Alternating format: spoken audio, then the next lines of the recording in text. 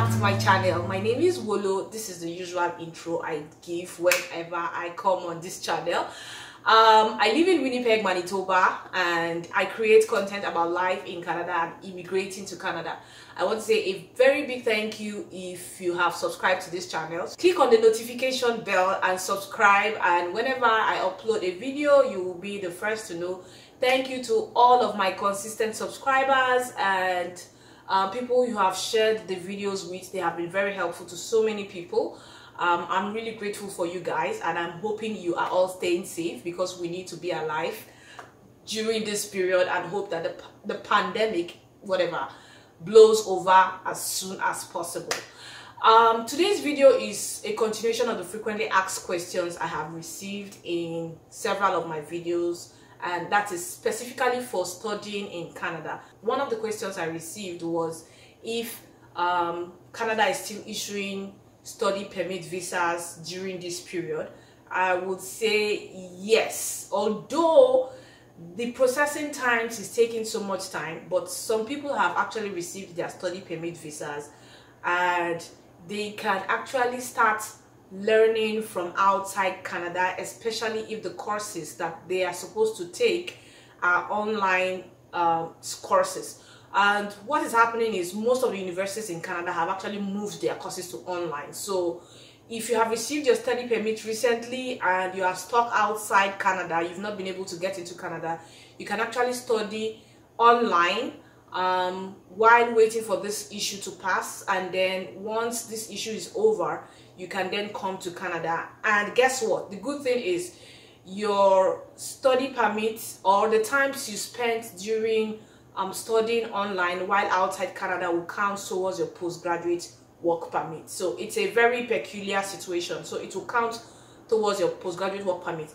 Previously, people who do distance learning outside of Canada, maybe you just choose any distance learning course and then study and expecting to use it to immigrate, it doesn't usually count. You don't get a postgraduate work permit from it, and it doesn't also count towards getting points in express entry. So that is another question I've also answered there. So if you go online and maybe you see a course that you feel okay during this period, you want to quickly register and then take courses that are based in Canada so that you can add towards your points in express entry, I'm sorry, that will not count, because it is a distance learning course and does not count towards either postgraduate work permit, or it doesn't give you points for express entry. So that's the second question there. Then the third question was, which is the fastest way of getting a permanent resident status after studying in Canada? Or which province gives opportunity for provincial nomination to get a permanent resident status after studying?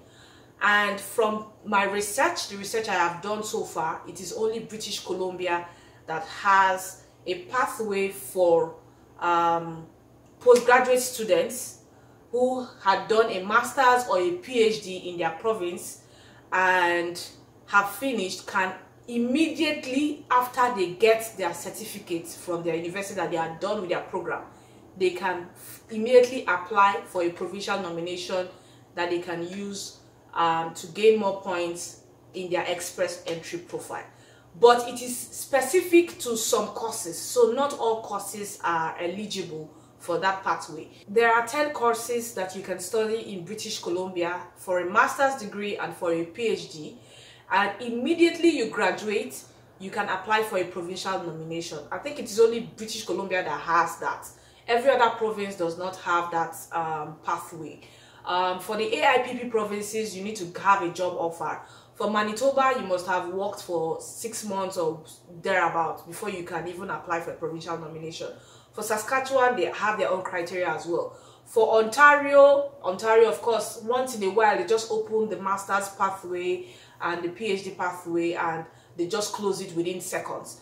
So these are the restrictions in these other provinces. It's only British Columbia that has a particular pathway for master's degree programs and PhD programs. Immediately you graduate, you can apply for a British Columbia provincial nomination without even a job offer. Apply immediately, get the 600 points which can be added to your express entry profile, and then you are within 1 year or less than 1 year, you'll be able to get your permanent resident status after graduation. I'll be calling out these 10 courses, and I'll also be leaving the link on the description box of this video, so that if you intend to do a master's and you just want to get your PR immediately after you've done your master's without the stress of looking for a job or the stress of any other thing, you can choose your school in British Columbia. I've already done a video about designated learning institutes, cost of living, tuition and expense for students, so you can check those videos out. I'll also be leaving the links of those videos in the description box of this video, just in case you're looking for it, so that you can have an idea. And let me pick up my laptop so that I can read these courses out. The first one is agriculture operations and related sciences, biological and biomedical sciences, computer and information sciences and support services, engineering technology and engineering related fields, health professions and related programs, mathematics and statistics, natural resources conservation, and physical sciences. So if you do a master's in any of these courses in BC, the moment you just write your last paper and you've gotten your certificate, go ahead and apply for a British provincial nomination without a job offer. That is the fastest way of becoming a permanent resident in Canada after studying in Canada at the postgraduate level. For an undergraduate level or for just a certificate program, you have to find if the provinces have different provincial pathway that will be favorable for you, or maybe through the Rural and Northern Immigration Pilot or through the AIPP, and all these ones, they also require job offers. But BC is the only province that does not require a job offer for specific courses, like I mentioned, specific courses. So as a medical doctor wanting to immigrate to Canada, if you're struggling in the express entry pool, I will suggest you look for, let's say, a master's degree program in biomedical sciences in British Columbia. And after your 2 years of studying in British Columbia, you just apply for your provincial nomination, and then you get more points for your permanent resident status. So I hope I have answered that question there. BC is the only province that has the fastest way of becoming a permanent resident after studying at the postgraduate level and at the PhD level. And I will still continue on this series. Hopefully I will go outside. The weather has been overcast this period and it's not lovely. Thank you so much for watching, and see you in my next video. Bye bye.